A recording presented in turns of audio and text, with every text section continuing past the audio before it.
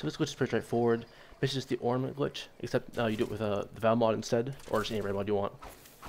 So first you make a loadout with the mods on. You take the armor off, and you take the mods off as well. And the armor you put on needs to have like not too many mods on it. What I have on here, I have 5 stat mods and then 4 artifice stat mods, and that works. But if you like put on like more mods, sometimes that won't work. So just kind of be careful with how many you use. And so then you see there, you put the mods, or sorry, you put the armor pieces into the vault, and then you take them back out of the vault by using the loadout, and then you put on your other armor. So here you can see the damage without the glitch, and so this is going to be the base damage. See the 100 and then the 12801. And this will be the damage with the glitch active. You see the 223 and the 28801. It's about double damage, a little bit more. That's because the Into the Light mod with 4 copies is about a little bit more than double damage. Works with other raid mods as well. I know it works with the tech and armaments. Haven't tested all of them. Not sure if they all work.